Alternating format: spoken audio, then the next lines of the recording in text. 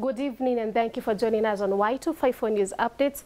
And tonight on our show we talk about gender-based violence. We try to see what can we do to curb GBV. We try to see how do we bring in men to make sure that we break the pattern of gender-based violence. We also try to look at the causes and the forms of gender-based violence. We're also going to try and look at the milestones that have been made so far in different countries on making sure that there are no cases, or at least the cases that have been there have reduced in the recent years. And to help us talk about this topic tonight, we have Dr. Ziba Wako, who is a researcher on gender justice at the School of Education, University of Bristol in England, and also she is a trainer on personal development for women and girls.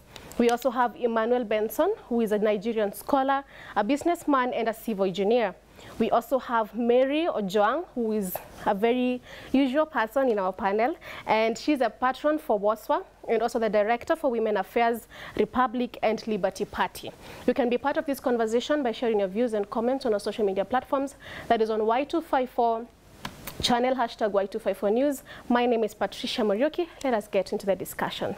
So thank you very much, guys, for really sharing the time and having the time to come and talk about this. This is a very sensitive issue. We've had people talk about it. It has been talked about. We've seen changes. But today we'd like to dig deep and look at different countries. How are they doing?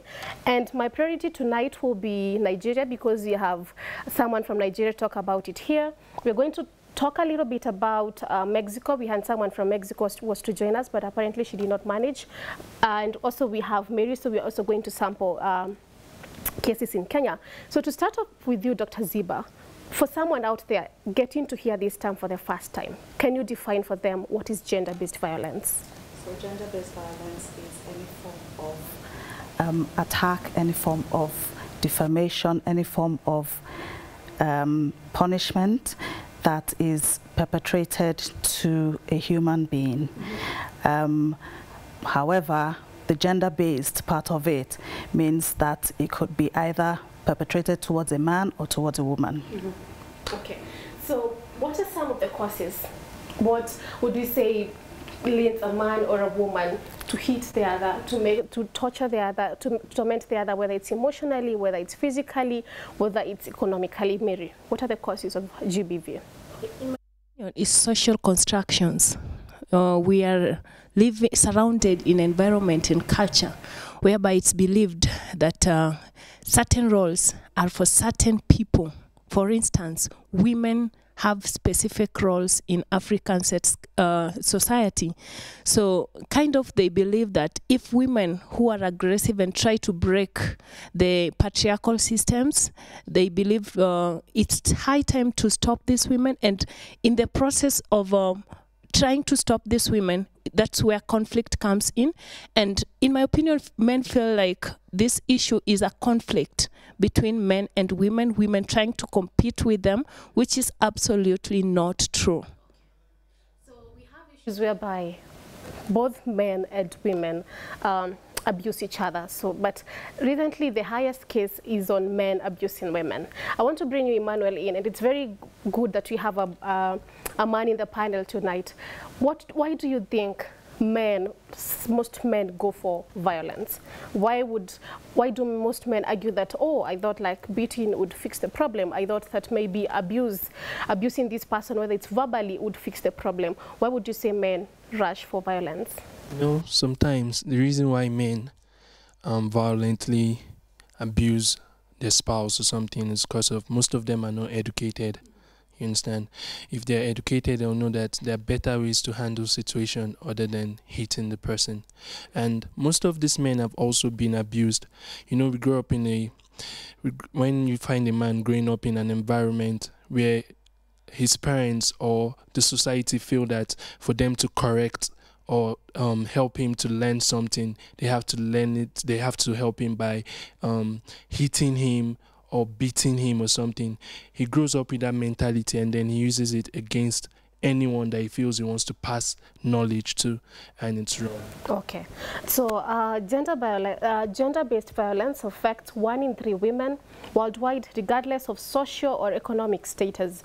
And in Mexico, we have 10 women, where 10 women are killed every day. We're talking about every day. So if you amount this number, it gives you a very big figure. So why do you think that in Mexico there is this high rate of gender-based violence? Well, again, if it's perpetrated against women, then it could be, as Emmanuel said, the men have grown up in an environment where violence was rife. You know, it was happening maybe every day.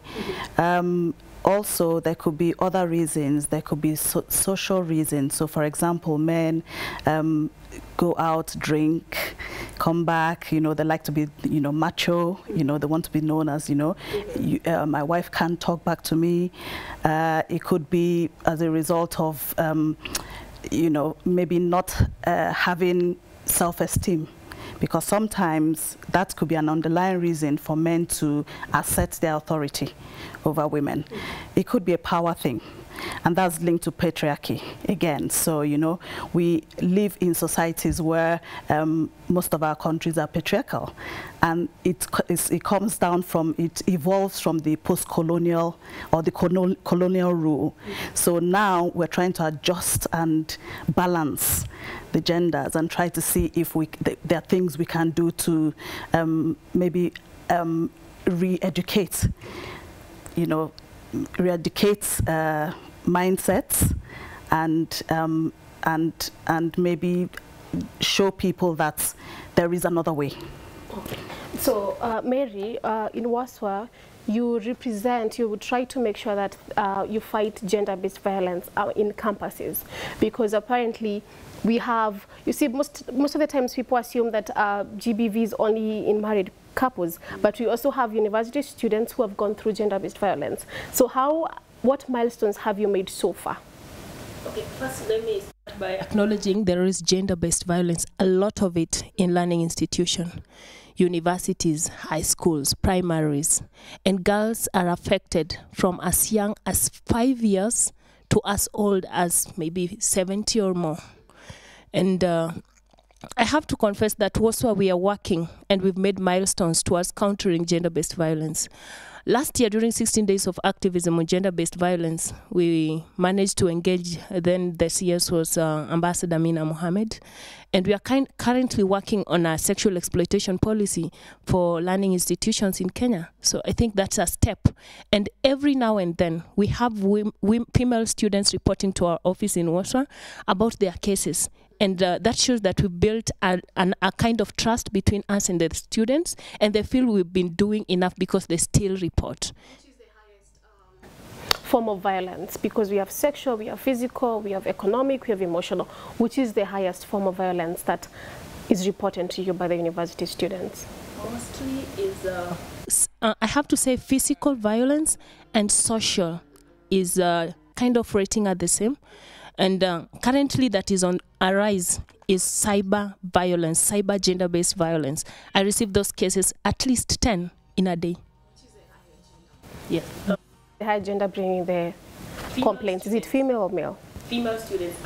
Rarely do I receive cases of male students reporting, but whenever we're doing a joint forum, they raise the questions, why are you always empowering women? And these women, again, sometimes they're abusers. And I raise the question of asking them, what do you do when you're abused as a man?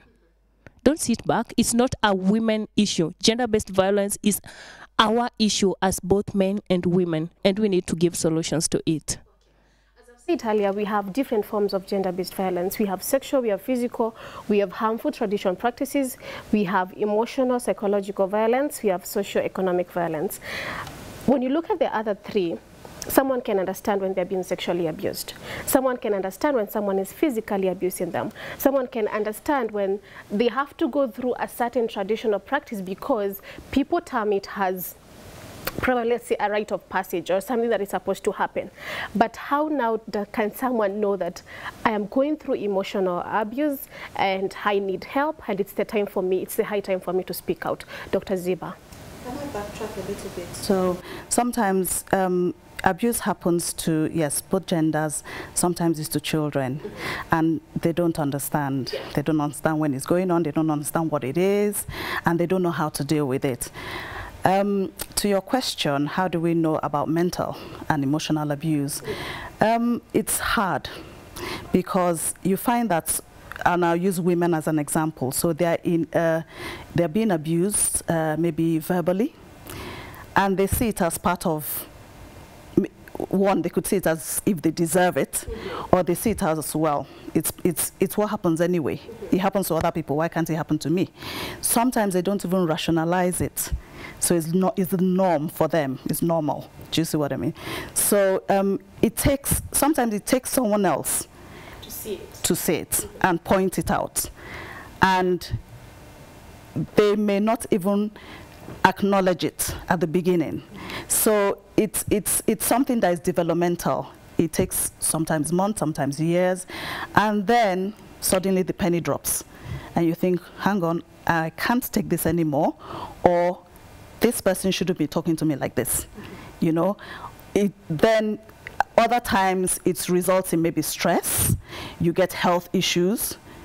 I've heard that sometimes you have some parts of your body react to certain kinds of stimuli that you receive externally. So, you know, that could happen. They could end up with some illness or the other.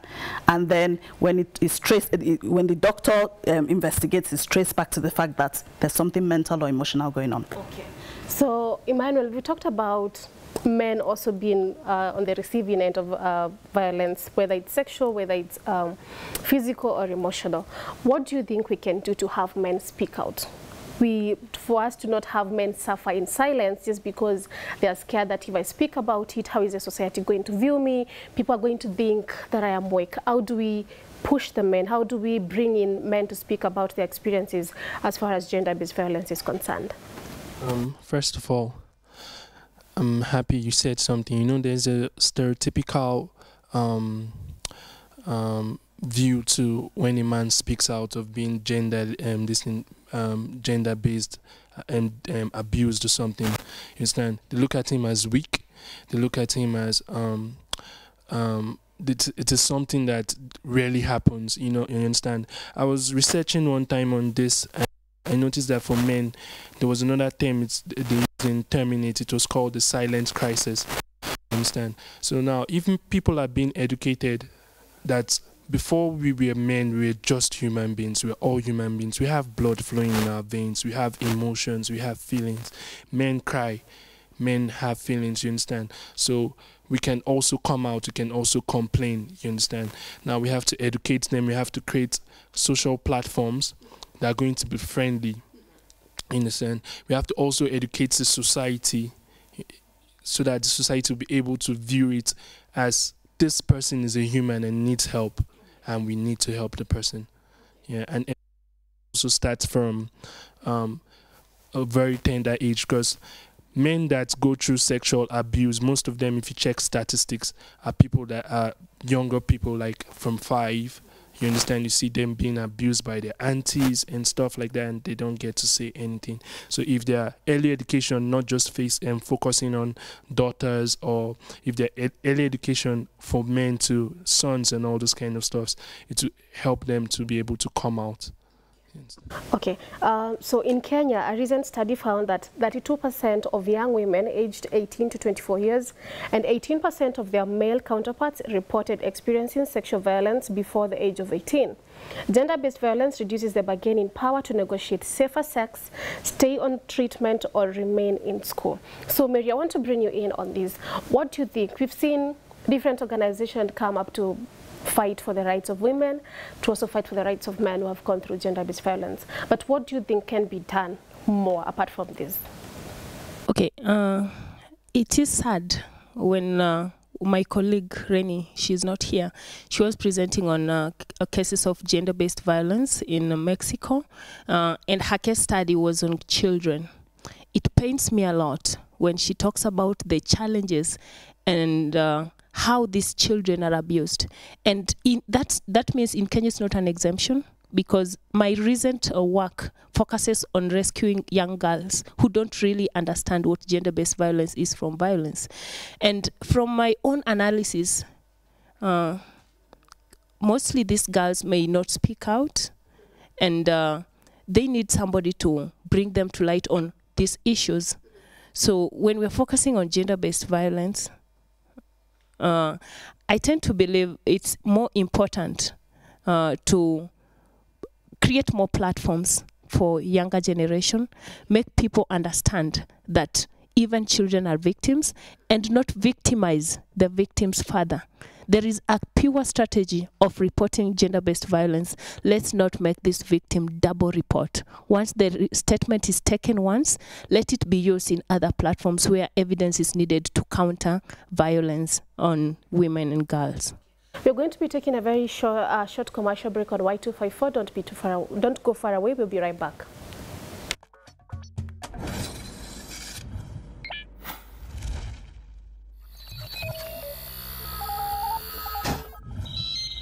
Y254. Imagine.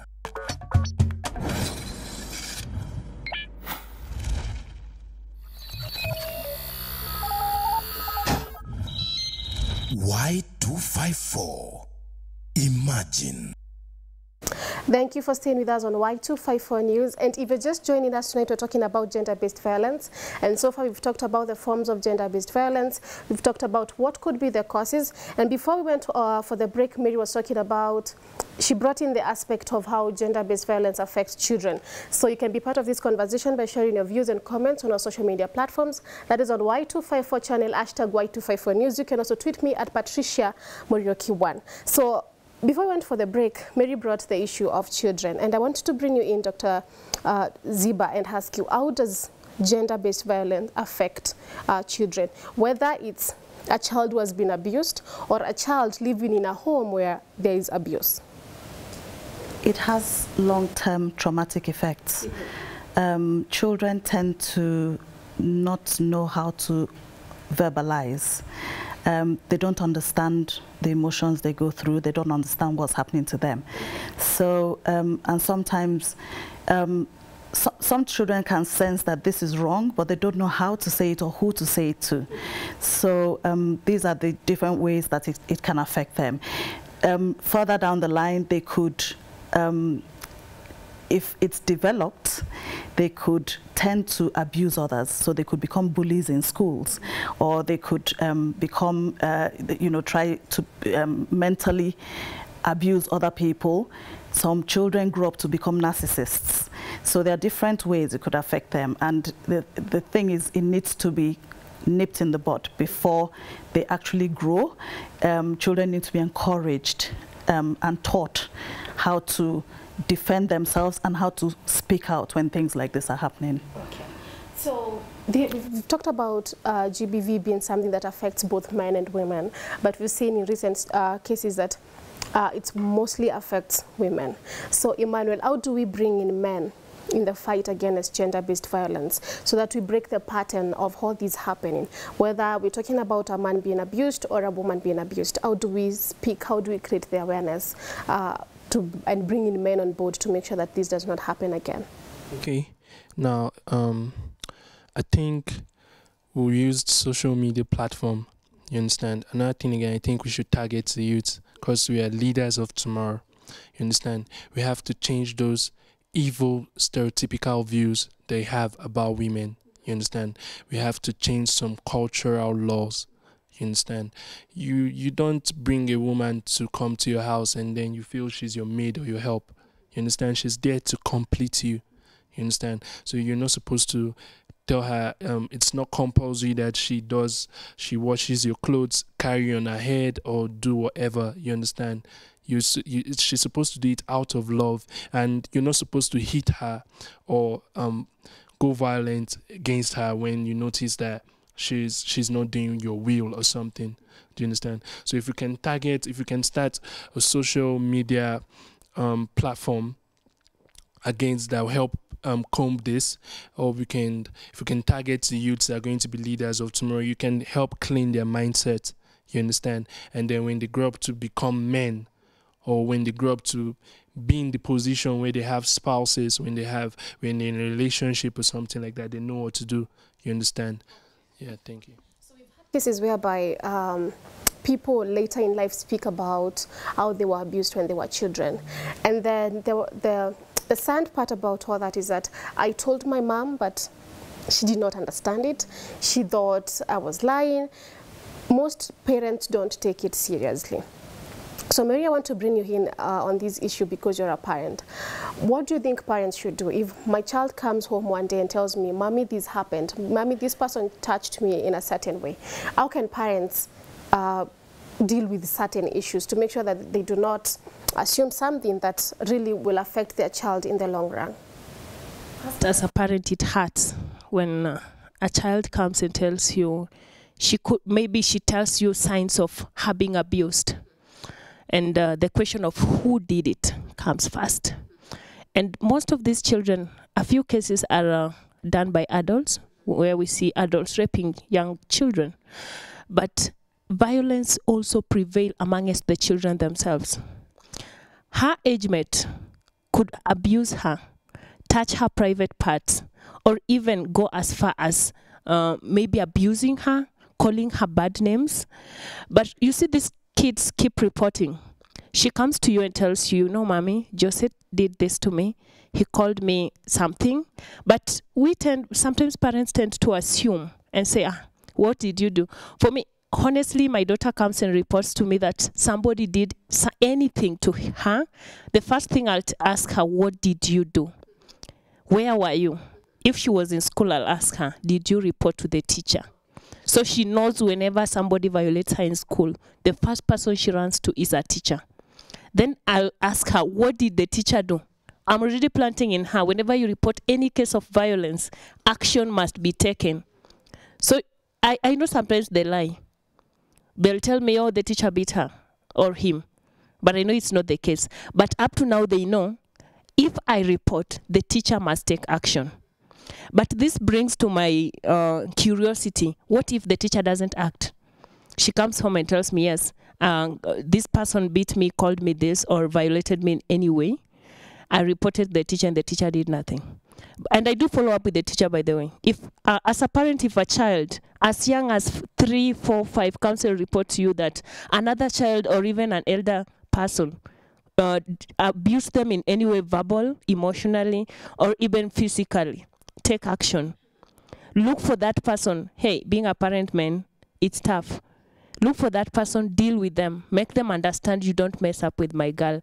And by doing this, I tend to believe when we plant the policy in these young girls as they grow to be activists and know exactly this is wrong. Whenever somebody touches my private parts, I have to report and action must be taken. It's tough for parents, by the way. It's not easy to, first of all, consume the fact that your child is being abused, even imagine in itself that your child is a victim of abuse. And what about, and they fear to talk about because other children will stereotype them and victimize them further. And they may even fear losing their peers. So sometimes they may not speak about it, but you can see the way she relates, she will first detach. She will go silent if she's an active child. These are tell signs to show you something is really wrong. And for me, I keep on telling my daughter, if you feel that he or she is too much on your end, you don't have to be her friend or his friend. Just get a new friend. So it's tough for parents, but we are trying. So there was an issue, as we wind up, there's an issue of a girl who was bullied and abused, verbally abused by actually people around the same neighborhood. And the last thing these guys did, they poured acid on her face. This girl is now writing a letter pleading her government to let her take away her life. So how can now the law come in? And these people got in, they got out on bail and all that, and they kept on threatening the lady. As we wind up as a researcher on gender justice, what more does the law enforcement need to do to make sure that when such cases are reported, the culprits are, I don't want to say punished, but that is a term the best term that I can use, that these people are punished, that they do not go back to the same society and go torment the different people. Yes. So that's why they get away with it, because the laws are there, but they're not being utilized. They're not being enforced. So governments, institutions, policymakers need to ensure that citizens are protected by enforcing the law. Okay. That's the first thing. Second thing is that, again, there should be provision for services, counseling services, health services, treatment services, because when people live with trauma, it destroys lives. It doesn't just destroy the life of the victim or the person who's been abused, it destroys the life of the abuser. It destroys the fabric of our society. Okay. So we need to be very careful with that. Okay. Thank you very much, guys, for finding the time to talk about this. We have November as the 60 days of activism on gender-based violence.